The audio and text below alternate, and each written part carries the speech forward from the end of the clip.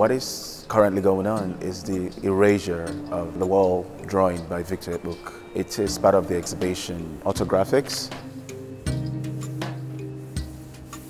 Victor describes his wall drawings as a stream or streams of consciousness. It's an opportunity for him to just allow that movement from his memoryscape, as I would describe it, onto the wall. It's not pre-planned, it's not premeditated.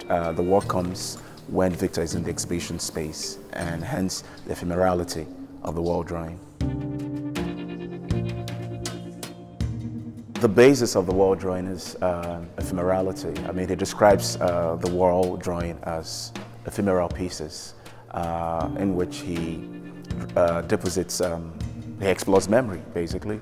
And for Ekpuk, the work is not complete until it's erased. And one of the ways I look at the wall drawing is how it sort of captures the cycle of life from birth to adulthood and death, and then the cycle begins all over again.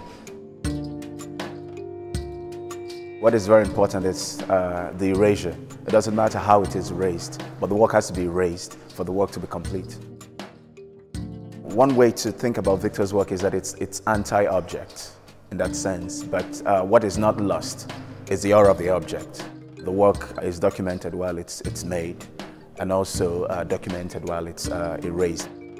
I think what documentation of the work actually captures for me is the process of memory that can be very ephemeral, but at the same time become hard copy. There are certain things we don't forget, and there are certain things we choose to forget or choose to erase. So I see that process of memory in itself captured in the actual making and then erasure of the work, and then the documentation of that process as well.